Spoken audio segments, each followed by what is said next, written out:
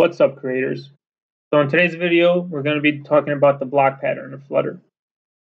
Block stands for Business Logic Component.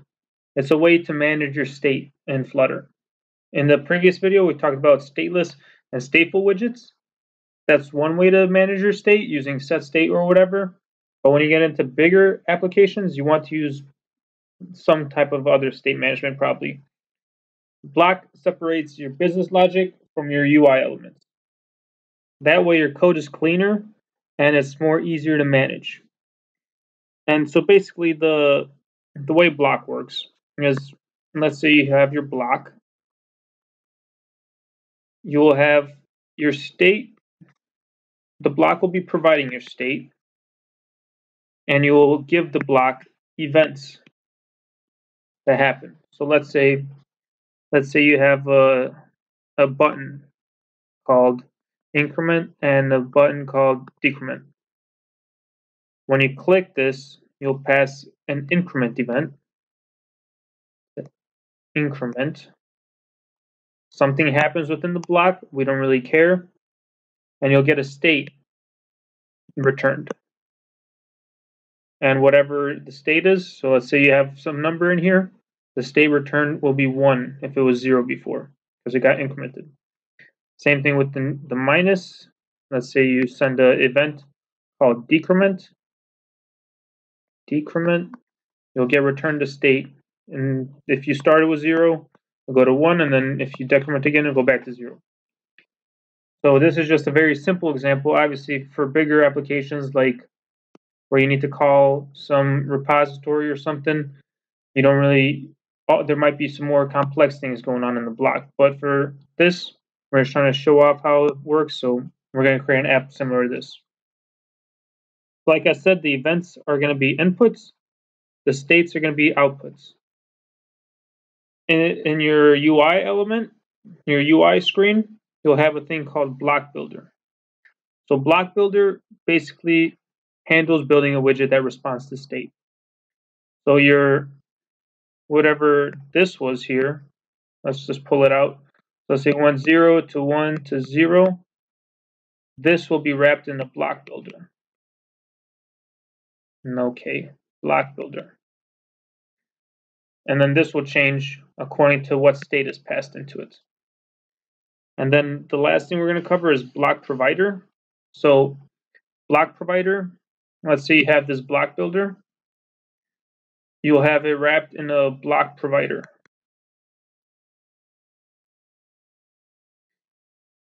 This BlocProvider will be able to provide it the block that we created to any widget below it. Let's say this isn't the only thing that responds to that state. We want to have another block over here, but it's using the same block. That might be a bit confusing, but basically the block provides the block that is created to widgets in the subtree, right? Actually, that last diagram was atrocious, so I made another one real quick to explain it better maybe. So your BlocProvider provides the block. This is the block we created right here. So you pass to the BlocProvider, which has the block. This passes the block to the BlocBuilder, which creates the UI. The UI is created based on the state that you pass it from the block. And then, so you send events to the block, and they send a state to the BlocBuilder. And this gets generated. So I hope that makes a little bit more sense. Now let's get into code. All right, so we have here a very basic app. I didn't do much to it, just have the main sending you to the home screen. In the home screen, we have a scaffold with an app bar, a center with 3 widgets, a text, where that is just a constant 1 right now, and 2 buttons called increment and decrement. So the first thing we're going to want to do is to add the packages that we need. So we're going to need Flutter Bloc, and we're going to need Equatable. Equatable package is a package that lets you basically check whether instances of classes are equal. So next thing you want to do is add an extension called block by Felix Angelov. This will just help you create the actual blocks. It's not absolutely necessary, but I feel like if you're going to use the Flutter Bloc library, then you should definitely use it. Then we get here. So we want to create our block. You go to block, new block. We'll have a counter block.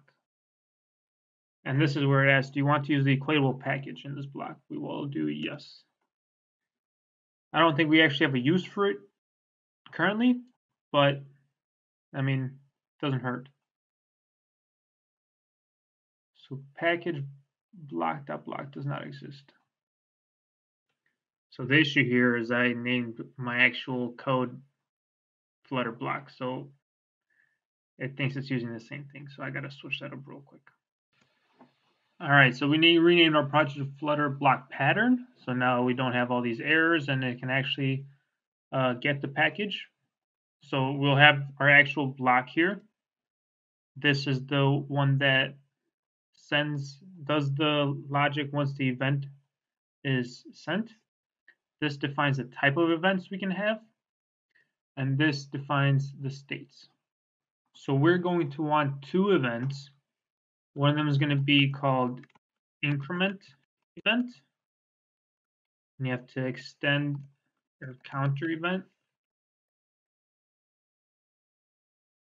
And then another one's going to be called, so you have to, when you use equatable, you have to pass in this thing. To be honest, I'm not too sure. I just started learning about Bloc during the live stream I made, so I'm not 100% sure about all of this, but I will be making more videos about Bloc as I go through it. But this is how you define the events. You have to make a class name and then extend the abstract counter event. And then the next thing we're going to want to do is define the states. So we're just going to want one state, and we're going to have a counter here.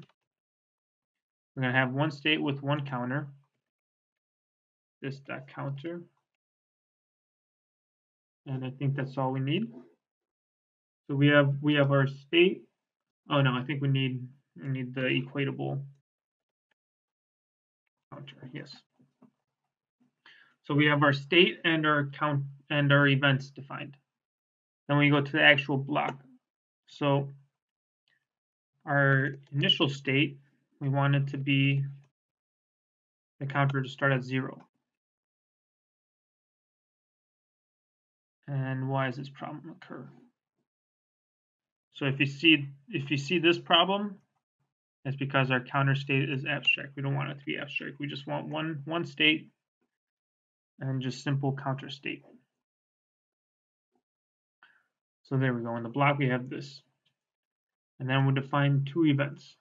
So go if your event that you're being passed is increment event, do something.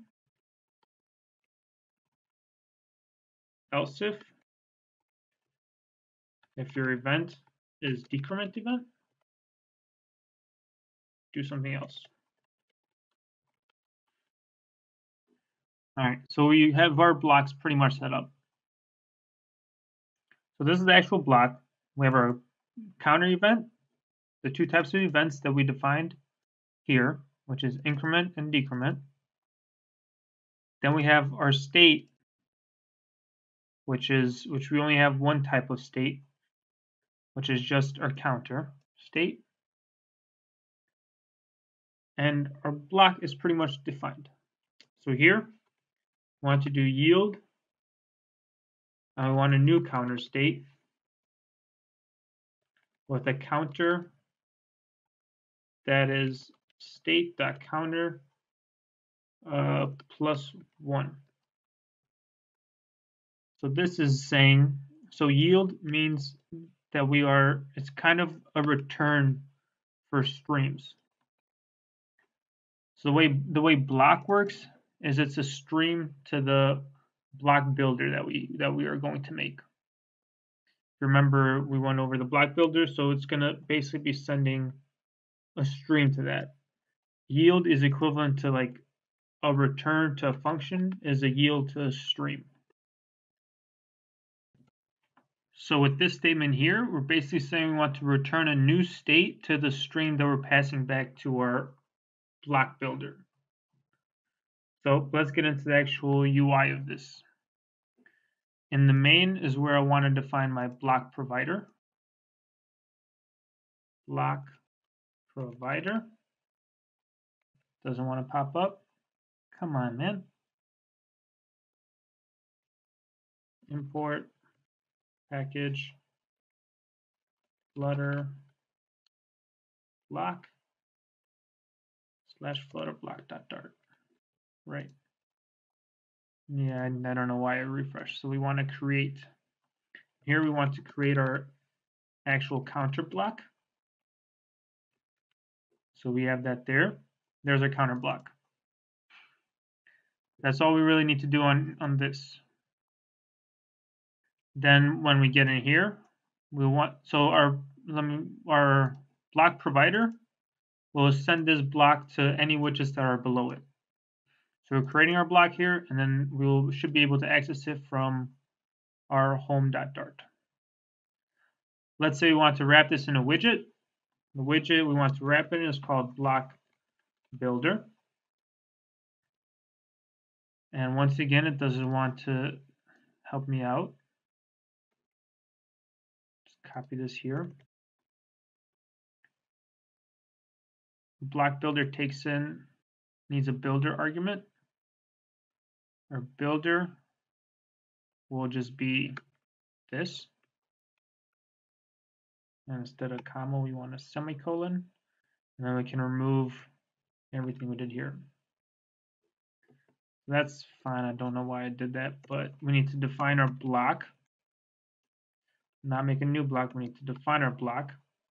The way we can get it is by using BlocProvider dot of counter block and then context. So we need to import counter block. There we go. What do you need now? Add requirement argument for BlocBuilder. Okay. We need to return the center, not just type it out. Okay. So BlocProvider.of called with a context that does not contain a block of type counter block.